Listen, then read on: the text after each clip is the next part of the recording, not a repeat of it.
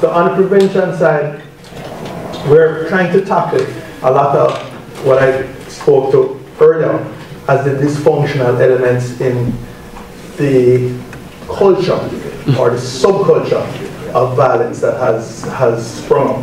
One of those dysfunctional elements is we have tended to legitimize criminal gangs and criminal behavior. For example, coming back to scamming, which is one of my favorite things. When I became minister, a lot of people would say to me, why you don't leave the scamming alone? It's reparations for slavery. There are no victims. It doesn't do anything. Well, obviously, you know, those people have their heads buried in the sand. I mean, it's really hammering our reputation internationally.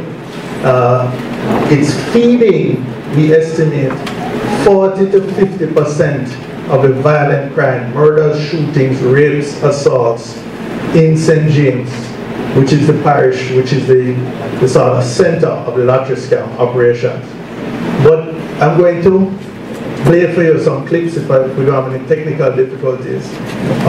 The first clip I'm going to play for you is a song by Vibes Carter. As long as them, now I'm buying a gun, now support no war. Big up the man, them start from near and far. Them call it scam, they call it a reparation. Baby, get the youth to the start. So the man live like one. Big up the scammer, don't make US dollar.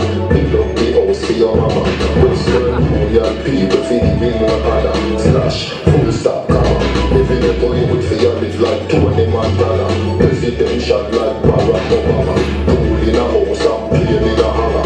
Who said this scammer them wrong? No. Now, that is a very catchy song, right? Now imagine the impact that makes on the kids this side.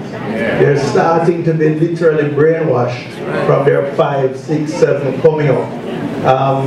Again, for those of you who may not know, this is Vibes Cartel. He's currently a guest of mine in the correctional services. And that's Gaza Slim, who's also on a charge as well. I'm Peter Bunting, the Minister of National Security. I'm traveling with my colleague, Minister of Justice, Mark Golding. We're here to have a series of meetings in Washington, and we had offered the ambassador, and he, very kindly arranged through the consulate here to have a meeting with the Jamaican diaspora to give them an update on things that are happening in Jamaica, primarily about national security and justice, but also to deal with broader developments with the economy, with the IMF agreement, etc. Well, we have to be very careful that we don't allow criminals and criminal behavior to become legitimized, and for criminal behavior to be accepted or at least tolerated by the broader Jamaican society. So this is why we've taken on the, in a sense, resocialization, the reversal of those negative, dysfunctional elements of our culture that has, in a way, facilitated criminals in their activities in recent years, and we're tackling that frontally, raising people's awareness, and we have quite an extensive communication program in that regard. Well, what's up to the Jamaican diaspora in New York City and in the broader state?